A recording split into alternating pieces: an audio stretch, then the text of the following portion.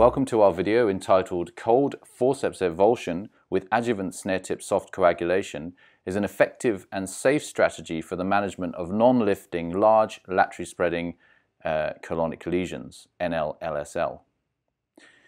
We were driven to perform this study by the number of difficult non-lifting lesions encountered in our tertiary practice. As the number of laterally spreading lesions detected via bowel cancer screening programs increases, it is to be expected that referrals for tertiary endoscopic management of these lesions would increase, and in doing so, two groups of lesions will emerge as difficult to complete. The first group is a group of lesions which have been previously attempted for endoscopic resection, and in this study we have called these panel or PANL. Another group of lesions is naive lesions which just do not lift via some aspect of their biology, and we have called these naive non-lifting laterally spreading lesions in our study. NL, LSL are challenging to remove endoscopically and often necessitate surgery, even at tertiary referral centers. Techniques to remove non-lifting laterally spreading lesions have been described, but these suffer from either increasing the cost or complexity of the procedure, or these techniques have a lack of follow-up described in the medical literature.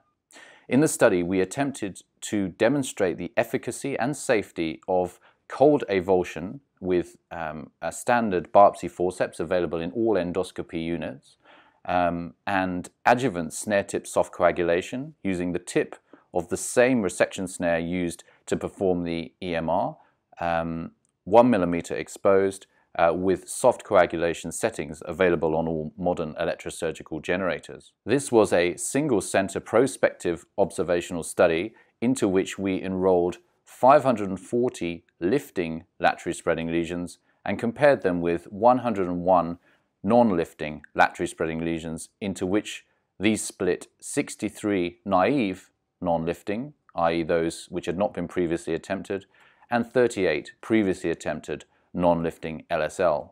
All of the lifting LSL were completely removed with snare excision.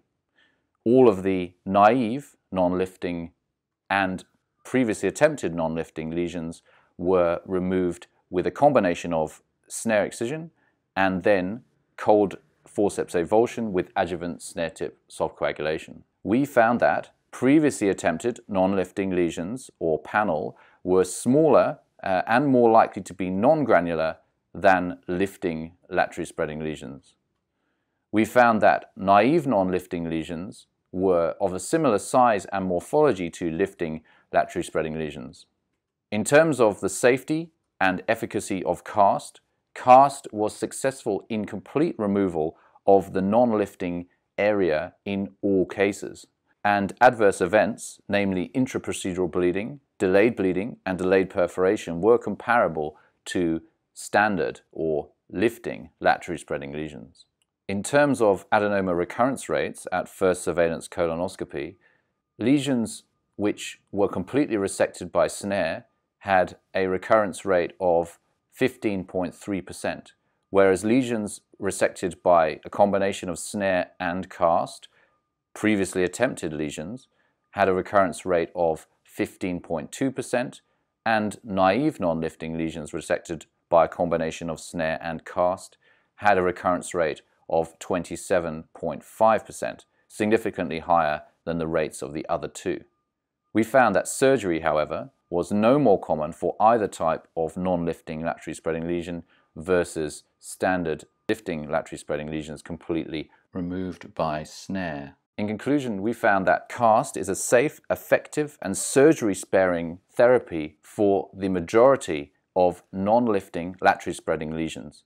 It can be applied to anyone's practice, since the equipment required is no more than is available in any endoscopy unit already performing endoscopic mucosal resection. This technique offers the potential to revolutionize the treatment of non-lifting laterally spreading lesions and avoid surgery in these difficult to remove lesions. Thank you for your attention.